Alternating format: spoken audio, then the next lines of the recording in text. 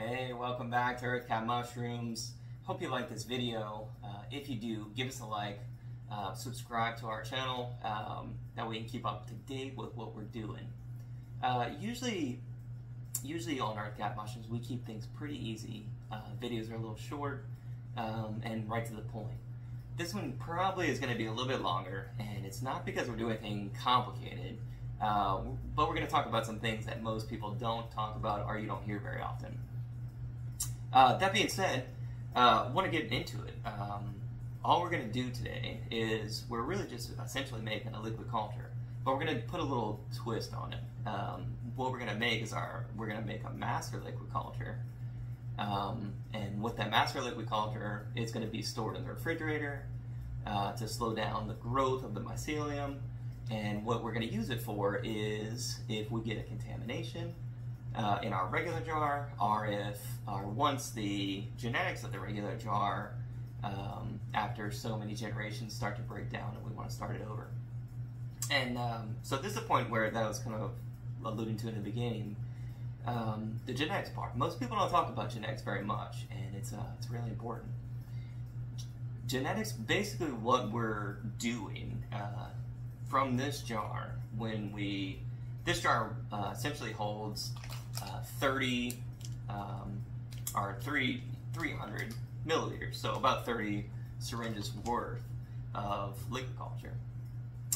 Once this gets down to the end, we'll make a new jar, take some out here, put it into a new one. What you're doing with that, though, is you're essentially cloning this jar into a new jar.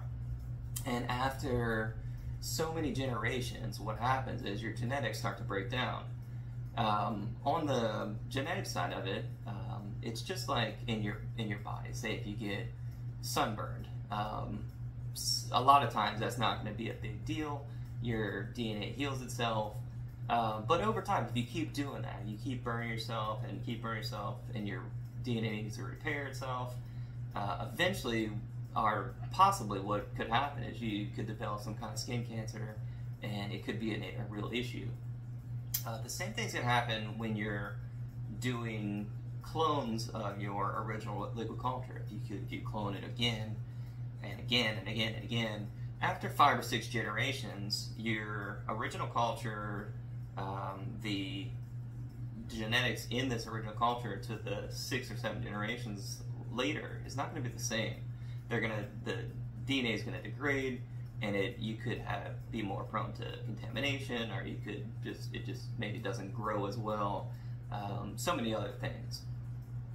So what we're doing by making the master culture is, we're going to give us the ability to reset those genetics from the original great genetics just a lot more times than we would normally be able to without starting over. So let me show you a few things of what I have here. These are, this is an enoki culture, really good, healthy, beautiful mycelium in here. We have a pink oyster, and we're going to make both of these. These are both regular pint jars. Our masters are going to be in these. These are just a half pint jar. You can see it has the filter patch on it, has the self-healing injection port, just like normal. What's going to be a little bit different here, though, is we're going to put a long syringe in here that's going to be permanently affixed in here. On top of that, we're going to put a stopcock on this. And what this does, you may not have seen these very much. I don't really see anybody using these, but they essentially what this can do is attach to this on one end, and then you can take your syringe without the needle on it, and it'll attach to the other end, and you can pull out what you need, close this off, remove your syringe, and then the only point of contamination that you could possibly get is on the top. And then what you can do is just leave another syringe attached to it, as a barrier. You can fill it up with isopropyl alcohol, whatever. What that's going to do, though, just like all of these self-injection ports, after like I said, this gets 30 uses out of it. When you poke into this 30 times, this self-injection port is no good anymore. You have to peel it off, put a new one on. That's not a big deal. But with the permanent affixed needle in here and the stopcock on it, you don't have to keep poking through it. You just have to do it one time. Let's get into it. I'll show you what I want to do with it. So these came already. I just put these. I took these out and put them together. They were all sterilized already. This one will be for later. Let me back up a bit. So what do we have here? I showed you already Enoki and pink liquid culture. These are both real good genetics. They're looking great. These are going to be our new master culture. We have a bunch of the long needles, and I'll put the link on where you can get these in the description. We have our stopcocks. These are sterilized as well. I'll put a link on where you can get these on the description. We have our isopropyl alcohol. Got some more as well in here, and yeah, that's all we need. So what I'm gonna do is we need to sterilize these. What I'm gonna do is actually just fill up this small little glass all the way up to the top here. That way they're sterilized and they'll be ready to go all the way to the little green part. We'll spray that when we're ready for that too in just a bit. What we're going to do is take our, this is our master culture. I have a stirring rod in there as well. This is, like I said, just a little half jar. I'm going to spritz this up with our isopropyl alcohol, and real simple, we're just going to take one of these sterilized ones. I'm going to spray the top on this as well. And this is going to go straight through here.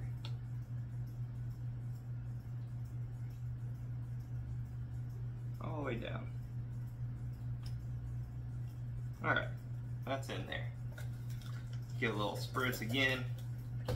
We're going to take our stopcock, open this up, and this is going to attach. It has just like a cap on the front of the syringe there. This is gonna come off, and this is gonna attach to here. And that's essentially it. So you're pretty much done. So I'll show you how this works. Is you can take your, well, let me use this one actually. So we'll make the pink culture, give it a little shape. I'm gonna spray this. Pull 10 cc's out. Really don't need 10. I'll probably pull just probably half of these actually.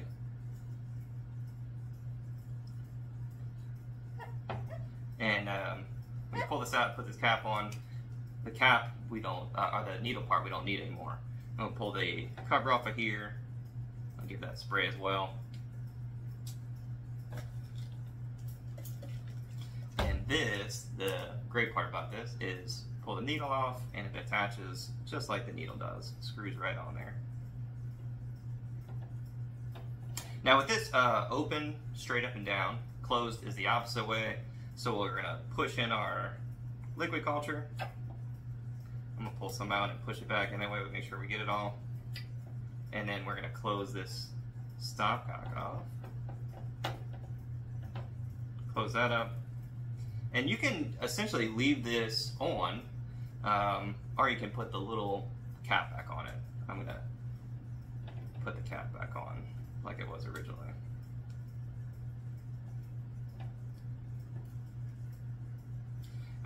What I'm going to do, and I'll probably do this off camera because I want to clean this up a little bit, is essentially I'm going to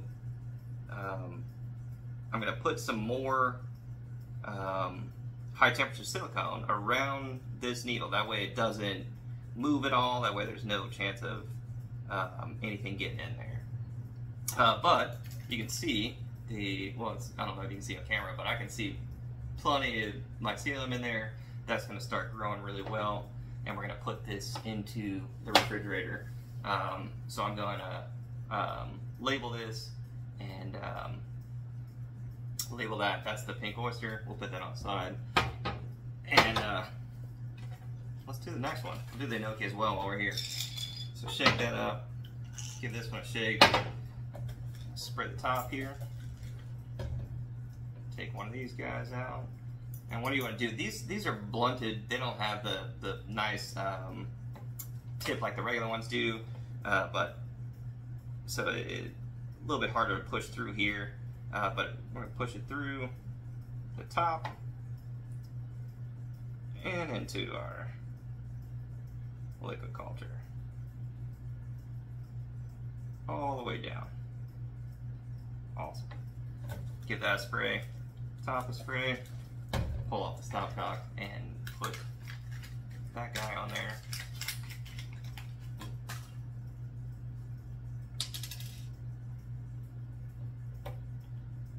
That's going to be fixed up there now. We're going to take our enoki and put the enoki culture in here as well.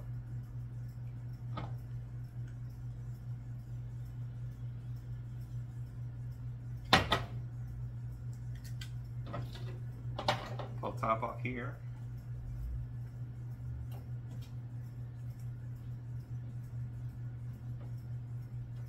Make sure you're open, and then we'll spray or push all of this in there.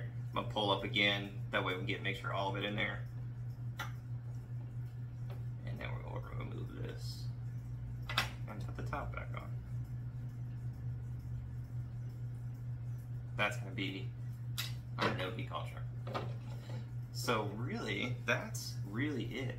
But you can see this has our enoki culture in there, the long syringes all the way in here, stopcock on the top, and when you make sure you close this off as well. When you need to get some, you'll open this up, put a new syringe on, and you're good to go. That's essentially what I wanted to show you. So these are going to become my master culture. These are going in the refrigerator after I label them. One thing I will do, like I said, is get some more high temperature silicone and just put a little bit around here, just so this doesn't wiggle anymore, at all. And it is it's just through the high temperature of the silicone, so it does have the chance to wiggle and give you a point of where you could get contamination. So what I'm gonna do is just seal that all off in the end as well, and these are gonna go in the refrigerator. So that's really it. In a nutshell, is what I wanted to show you, is how to make these liquid cultures. These I'm going to use as masters. You can actually put these on your regular liquid culture jars, of course. Definitely not a bad idea to do that. That way you're not poking in, it'll definitely save your injection port for sure. With the high temperature silicone though, I don't really think it's very necessary because they're so easy to replace. But if you're using the other type, that the rubberized ones, it'll save those quite a bit and probably save you some money. But I'll put the link of where you can get the needles from, the stopcocks from, and everything you need, just like we always do. So again, if you have any questions, leave it in the comments. I'll definitely answer you. Hope you like this video, and we'll definitely catch you in the next one. Thanks so much. Have a good one.